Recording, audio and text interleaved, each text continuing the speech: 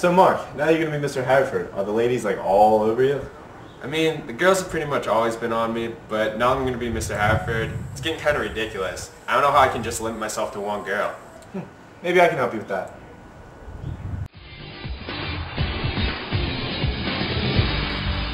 Welcome to the final episode of this season's Bachelor. We started with hundreds of students and faculty members vying for the heart of Mr. Haverford contestant Mark and Esher-Hagel. But now we're at the final four. Before we get to that, let's look back at what's happened previously on this season.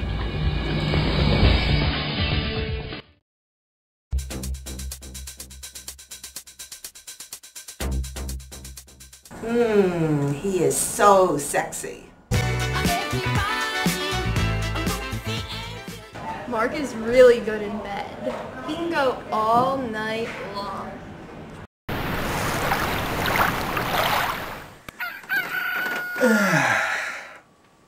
Mark is so good around the house. He's an amazing cook, and he's really hot.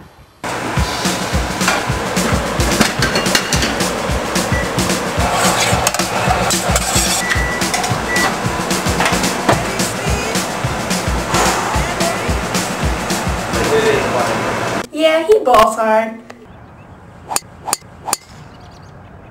And he rides dirty. Where you at? The whole city behind it. I wanted to see how the girls did in a group situation, so I decided to take them on a double date to a classy restaurant. Things were getting pretty boring, so I decided to give the girls a little something to make the night more interesting.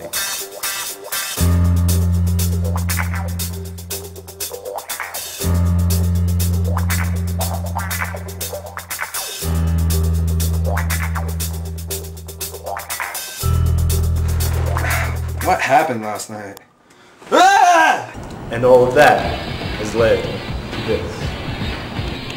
The final rose ceremony. Mark will present this rose to the lady that he has chosen to be his. Mark, have you chosen who you want to spend the rest of your life with? I've made my decision. And the person I choose is myself.